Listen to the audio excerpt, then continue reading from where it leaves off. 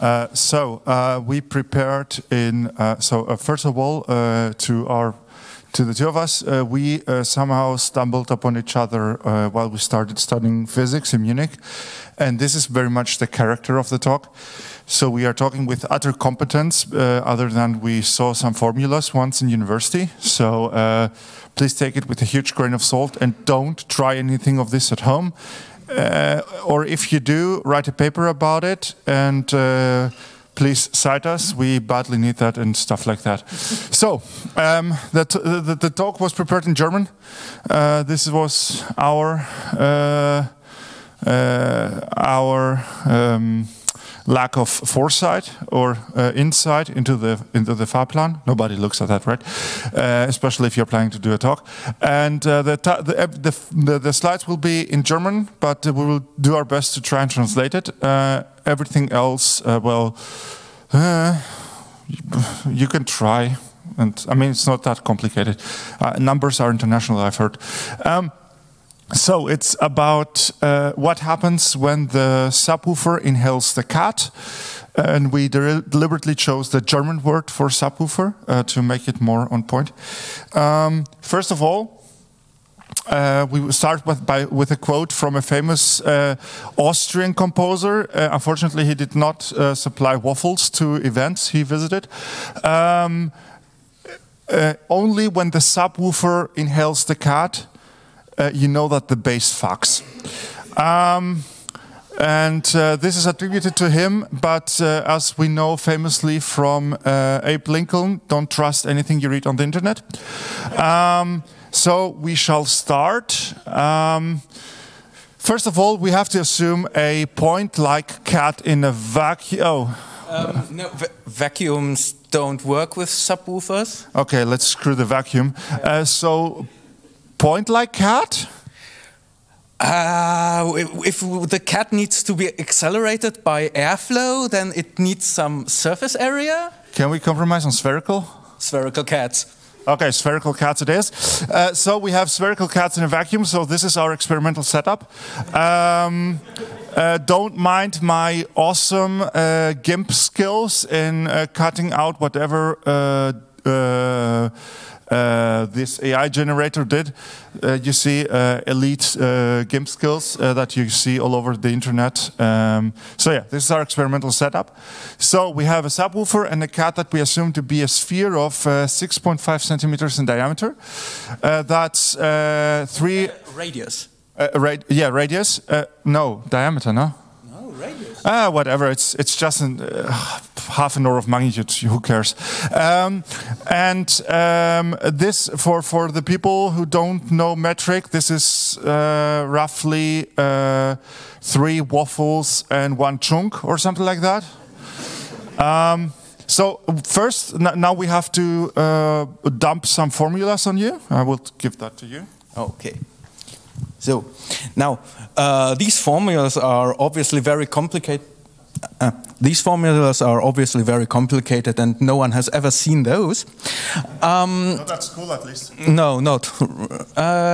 So at first we have to calculate the velocity, average velocity with which the cat is sucked into the subwoofer, and what acceleration results from that. So we have here the known formula V is x by time, and acceleration 1/2 x by t squared. So we are assuming that our cat is moved by a distance of 50 centimeters, and this happens during the time of half a frequency. Half a period. Half a period, yeah.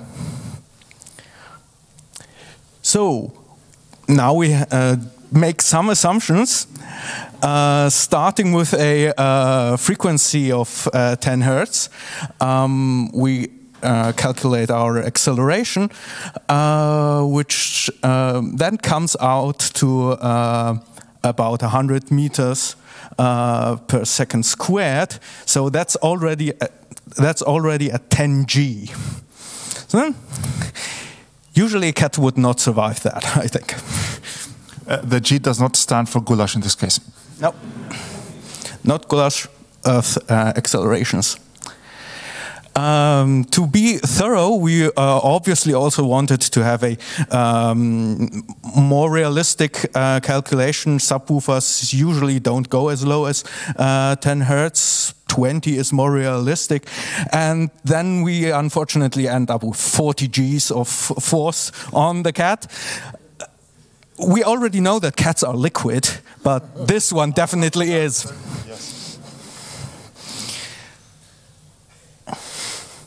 Now, what velocities of air do we need to accelerate a cat that fast? You can calculate this with the obviously known formula for drag force, which is the surface area of the cat times a certain value, the CW value. Just a note, this formula has been banned in Florida, just for the record. Fair. You know Florida, man. So times the density of the air and times the velocity squared. Now, plugging in all our totally realistic numbers, we get a velocity of about 330 meters per second of airflow for the 10 Hertz case, or 660 for the 20 Hertz case. To those who don't know, 348 is the speed of sound. So we would need a airflow faster than the speed of sound to get, which is not possible. But so just to make sure, theoretically, during the preparation of this talk, no cats were harmed. And we had a message. From one other guy. I think his name is Erwin, yeah. And he said he didn't like this. Not like this at all. Because now he knows what happens with a cat. So, long story short, if you have a cat at home and a subwoofer, please make sure the subwoofer doesn't inhale the cat, because then the only thing that is fucked is the cat. Okay, then thank you very much, and enjoy the GPN.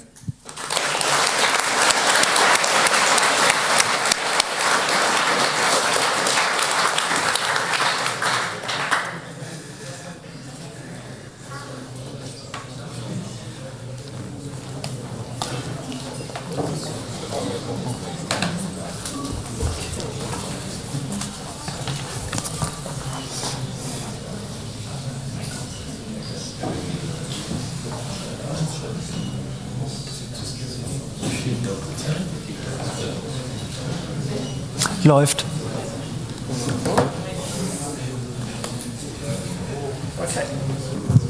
So, so many people. It would be so bad if something would go wrong. Anyhow, hi, I'm Jannis, and I will show you something about destroying data with style, or how live oh, dang it. Don't you hate it when your HDMI goes out of tune? Nah.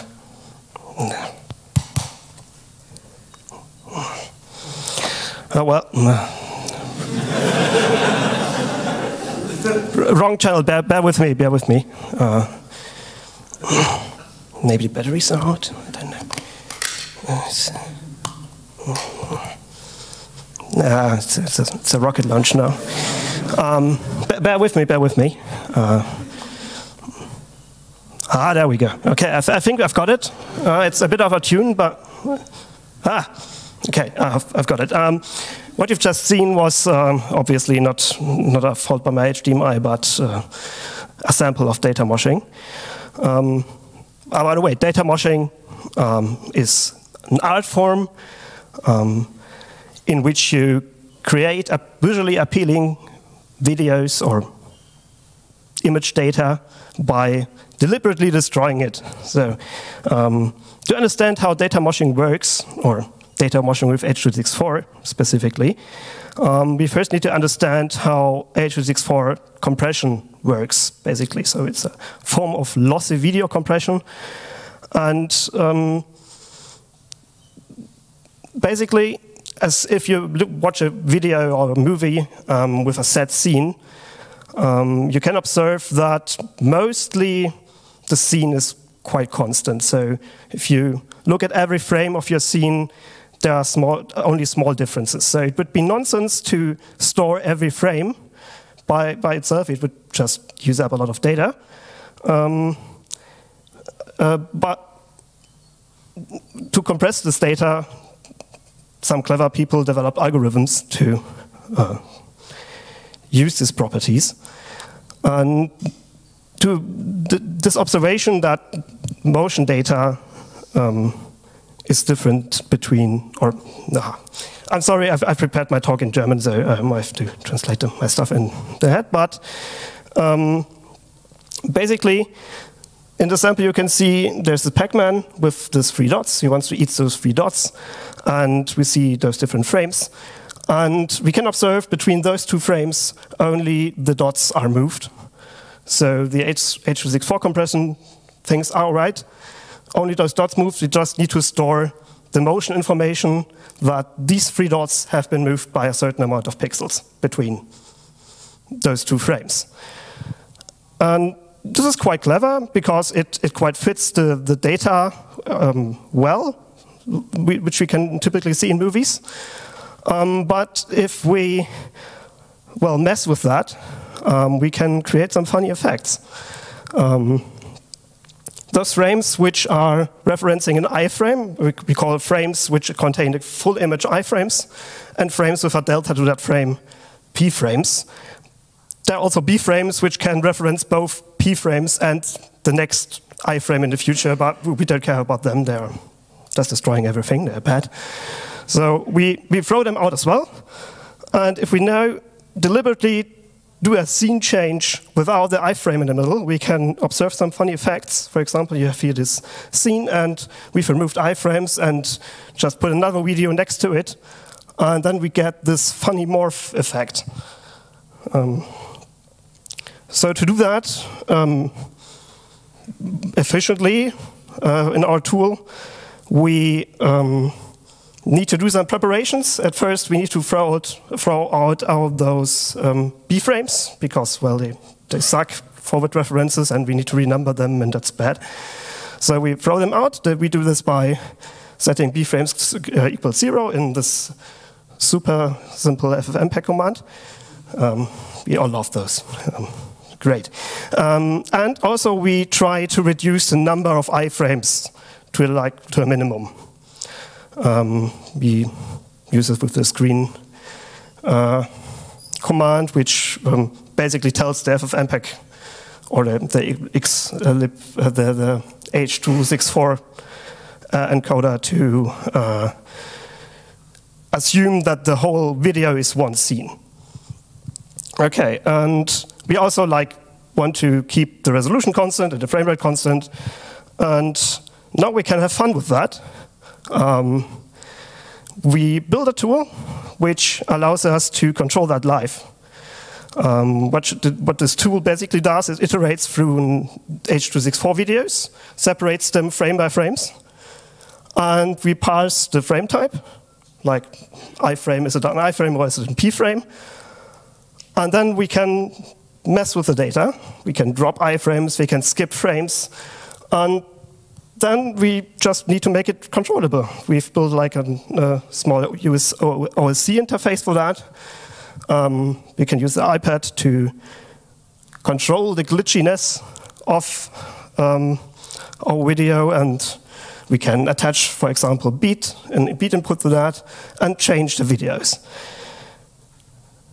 So today we have another slot at the launch starting at 7:45. And yeah, happy to see you there. And maybe some glitching. There's also the project is under this coders.io. .com is wrong. I don't know what happened there. It's this coders.io. I don't know what happened there. But yeah, thank you, and Happy glitching.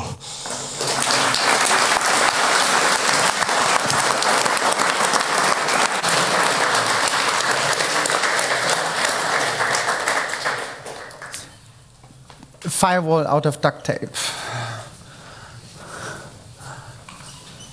Kommst du klar? Du machst 5 Minuten, ne?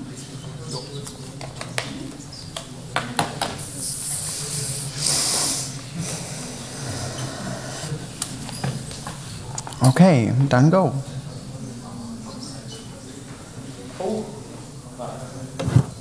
Oh, hello, everybody. I want to tell you a bit about web application firewalls, or one in specific, which is just another layer of duct tape trying to fix web security. Because I did this as part of my work there, you can also find our small little logo and link up there. Well, let's start with the question, what is a WAF? Well, it's a simple device which just tries to answer the question for every HTTP request. Well, is it malicious? If no, then forward it to the web application. Otherwise, report an error or do some logging or do some intrusion detection or whatever fun you can imagine. Oh well, things got broken. So there is this funny little question, is it malicious? Hard question. How do we answer it? Well, we use other people's work, because the fancy people from OWASP already did this work, and they did a pretty neat job about it, which is called the OWASP Mod Security Core Rule Set. So, next question. What is this funny OWASP Core Rule Set? It's a core rule set for mod security. Well, helps much not. Mod security is a plugin which was originally built for Apache, but can also be compiled against Nginx. The problem is it's included in Nginx Plus, but if you want it with your everyday open source Nginx, you have to compile it yourself. We come back to this a bit later, or why this could be a problem, but in theory it works. Well, it's a framework of production-tested filter rules, which make it very easy to just deploy a sort of web application firewall, which answers this funny little question from the slide before automatically for you. So how do you use it? Well, for most use cases, just use paranoia level 1. That's the default. It tries to just work with your everyday application. If you have fancy fields, something like a password, you maybe need some specifier to not check the password field if you want your users to provide passwords like exec, bin bash, or something like this. If you want this as a password, then probably you want to change something. Normally you don't need to change things. So, can I help you to set it up? Well, yes. This is an Ansible, the link to a GitHub page where you can find an Ansible playbook. Wait, I can show it.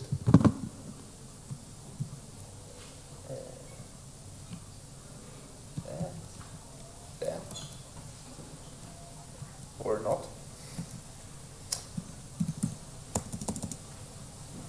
Where's this monitor?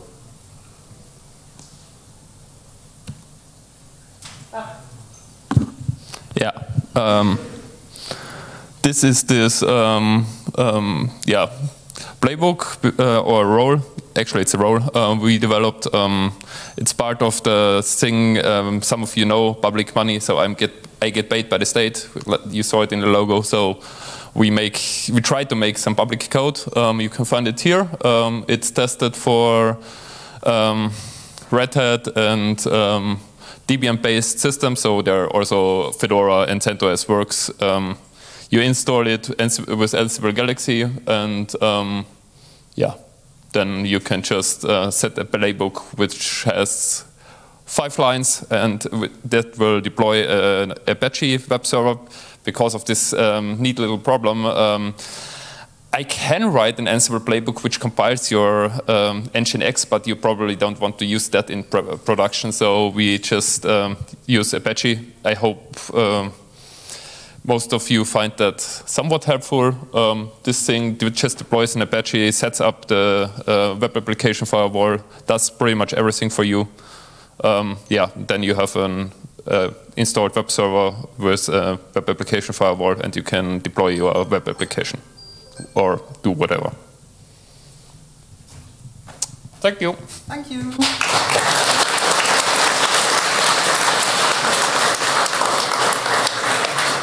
Hardening electronics.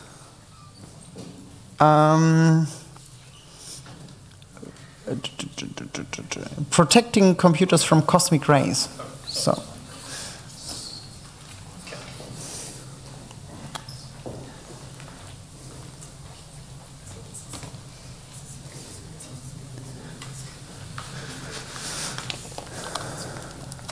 Und dann nimm das Mikrofon auch schön nah. Alles klar. Jo, es läuft. Und go. Well, that's of course, that was to be expected. Can I exchange it? Oh, that's perfect. Typical.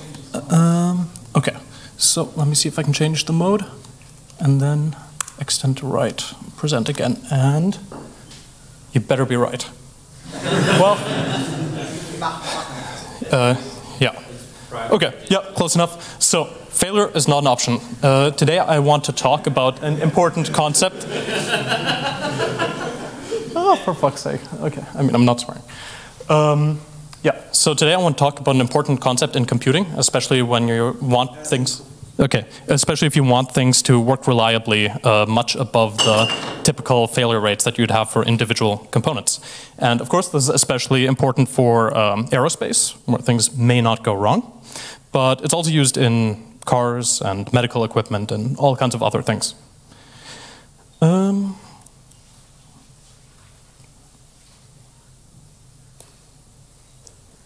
Submenu on my screen is not going away.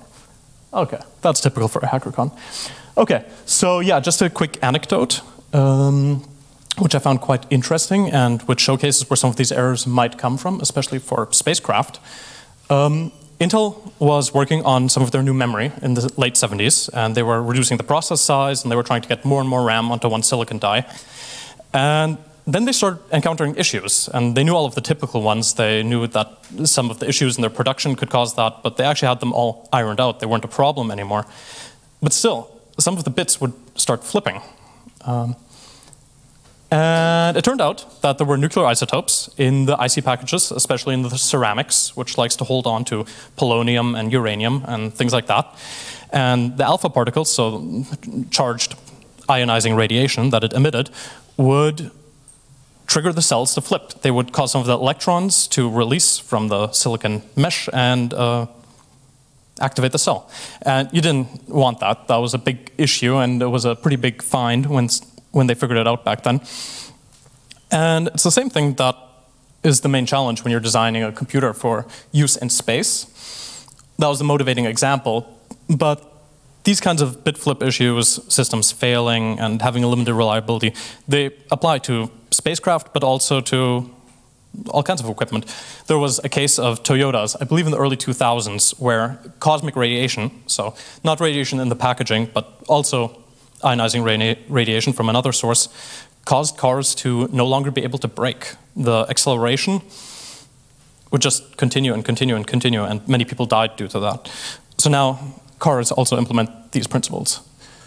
Yeah, a typical margin of error you would have for a computer if you're really trying to make it reliable is that it fails every 10 million hours. We can't really do much better than that, unless you're doing some very special things. But a standard processor won't give you more reliability than that, and it's just not good enough. So what do we do? Triple modular redundancy. That's the magic word, or 3 magic words. And the idea is, I think that's a little stretched. Doesn't matter. you take one computer. It can fail. It can go wrong. So you take a few more. Now you have a few computers, and even if one of them fails, the other two will very likely be working correctly, because the chance that two fail at once is just hugely unlikely. You have to figure out which one of the results is correct. So you use a voter, a majority voter, and it says, okay, well, these two results are identical and the other one isn't, so that one has to be wrong. And that works. But your voter typically only has the same limit of reliability. So if that fails, well, you have a bottleneck, you have a weakest link in your system. It doesn't work. The solution's not sufficient. But you can also triple the voters. So now, when one of the voters fails, the other two are still working correctly, and you have 3 correctly working computers. So now you have 2 correct solutions coming from the voter and 1 incorrect solution. I mean, we're a little closer, but that still doesn't help us, because who decides which one of these 3 results is correct? Again, you would need a single component. But of course, everything is spoilered here at the top right. And what you can do is you run the 3 computers over the 3 results.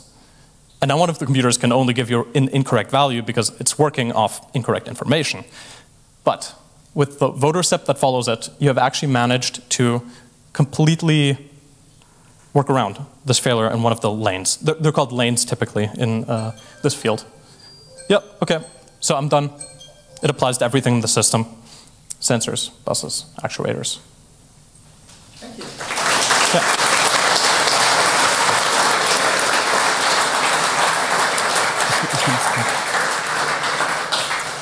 Well, excellent. That's quite tricky, that topic. Excel. Programming in Excel. No, I'm sorry, I'm just trolling.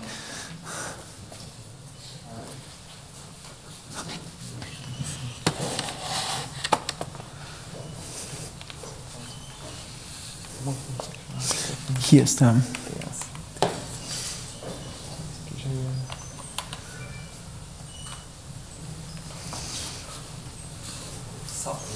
Okay. Und schön. Yeah.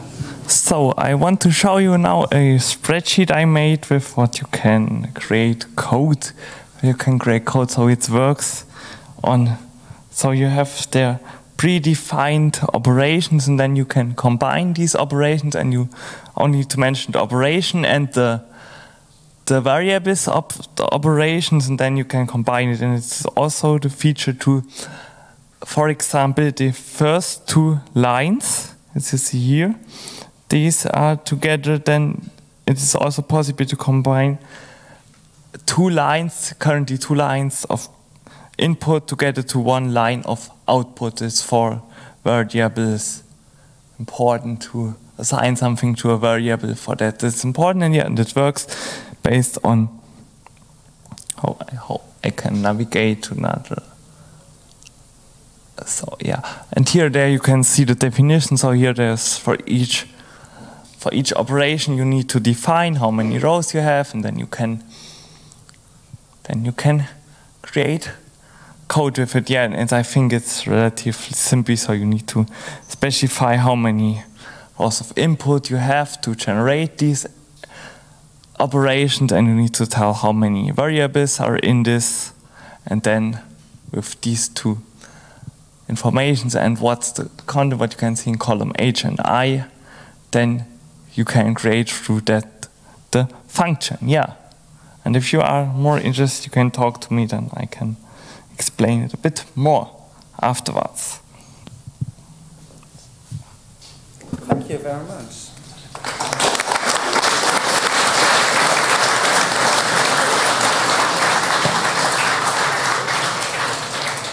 Then Blender, introduction to Blender. Please come forward. Do we have USB here or VGA? Because that's all I've got, sadly. Okay. Das ist nicht. Warte mal, auf der anderen Seite ist hier noch diese Dingsy. Du hast VGA. Es ist ein sehr alter ThinkPad, sorry. Ist alles gut. Ist alles gut. In der Hoffnung, dass wir das hier haben.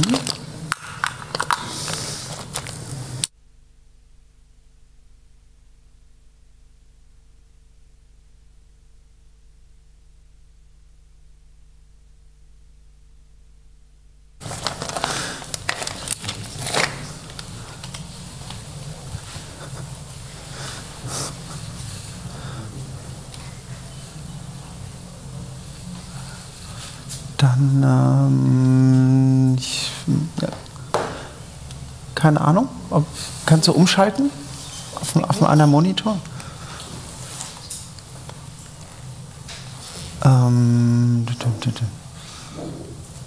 Nee, irgendwie. Du hast Ahnung? Sollte eine Hardware darüber sein. Okay. Wobei, alles gut, sonst gebe ich den Talk, alles okay. Hier, guck mal, hier Die ist. auch noch dran kommen. Achso, nee, das ist. Ich dachte, das sei hier Beamer. Alles gut. Ah, nee, um die andere Geschmacksrichtung. Computer hat VGA und. Das ist falsch rum.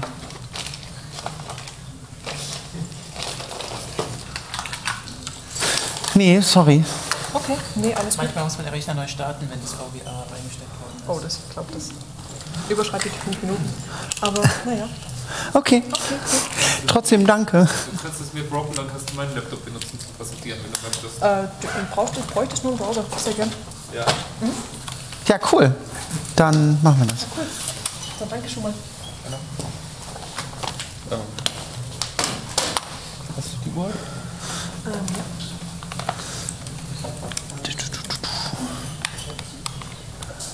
Und einmal.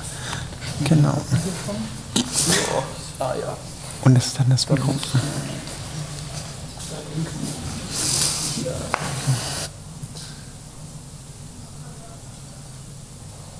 Deutsches Keyboard is okay, hoffentlich.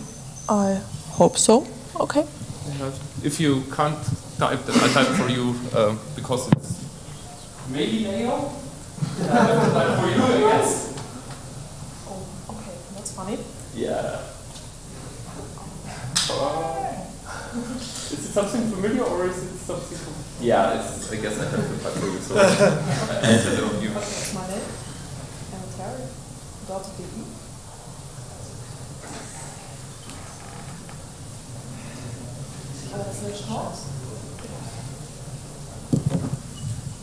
/blender.html. Okay, so the slides are online. Just copy this if you want to see them. Okay, thanks. I guess 5 minutes are running. Okay, so hi and welcome to a short introduction to Blender. In the next 4.5 minutes, I will be talking about what is Blender, what can it be used for, and how could you use it in your free time if you want to.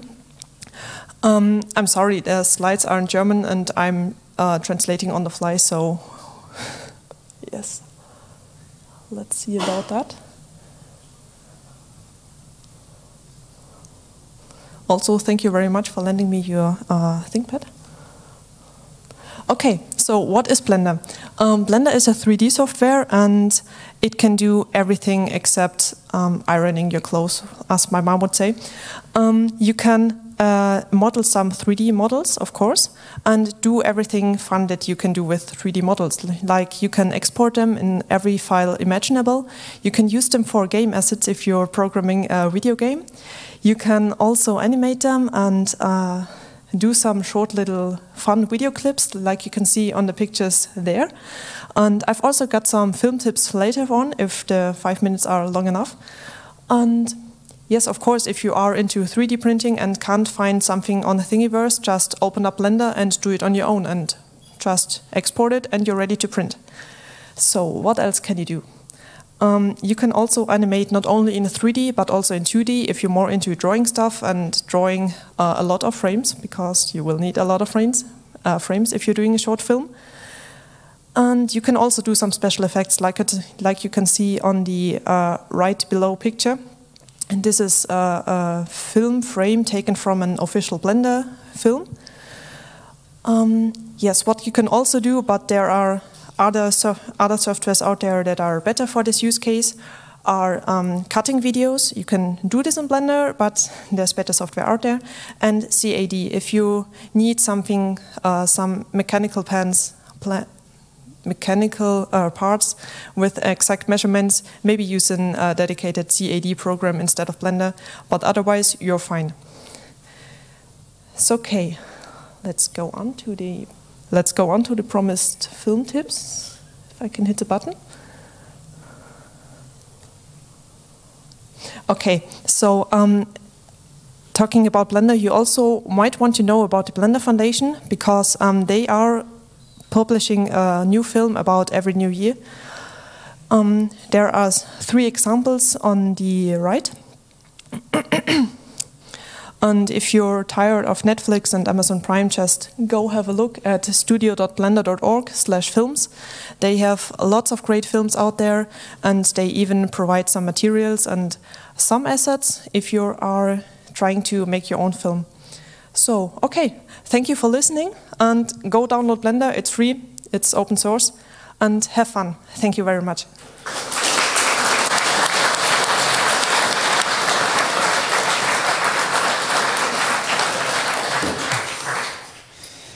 Wonderful. Then SSH for your apps. SSH keys. SSH key. I actually had a different talk prepared, but my battery is dead, and that one needs slides. Yeah. So I am going to improvise a little bit. SSH keys for your app. Hands up, who has used SSH or who is regularly using SSH? As expected, almost everyone. And who is using SSH keys to log in? Yes, do not use passwords. Passwords suck. And okay, who set up an HTTPS website? There's still a lot of people. And there's a difference between SSH security and HTTPS security. What is the difference? One major difference is that no one logs in using client keys to a website. Right? Well, almost. It's pretty much not supported, but for SSH, the situation is completely different. You already have the keys, and you already know how to use it. The security model is kind of obvious. So if I want to set up a secure service, would I use a TLS, which is used for HTTPS, or would I use SSH? I already have the SSH keys. All my friends have them. Like, I mean, why not? Yeah, if you want to do the same with HTTPS, then you would have to use something like passkeys and this is complicated. I don't want it. I want my application to be simple. So I asked myself the question, is it possible to reuse my SSH keys in my custom application based on TLS? The answer is yes. Actually, it's possible.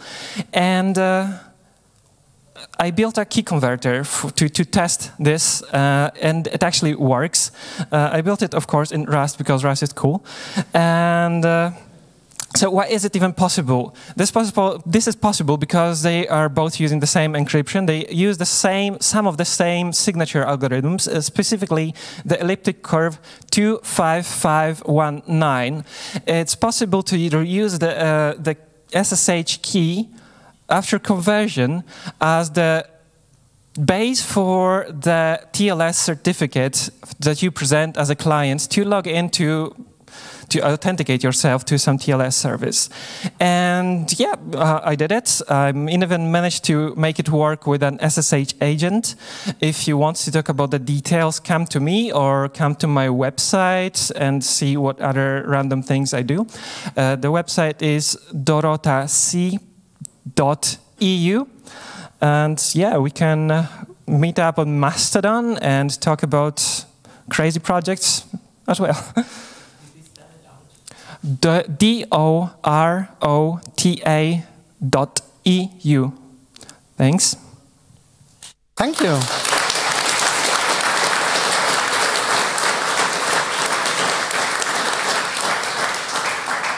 Awesome, without computer.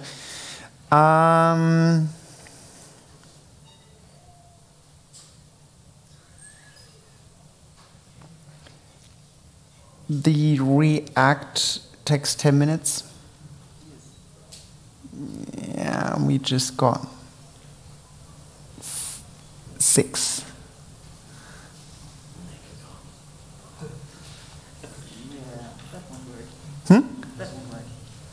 Okay, then we're running out of talks. I do the other one. Someone has the computer. I put through mine and try it. Ah, okay, then Just demo with shoot.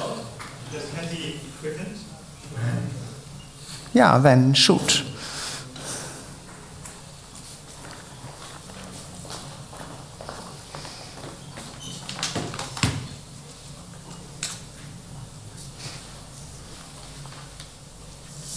Ja, den hatte ich vergessen. Typing and holding microphone is probably tough. So,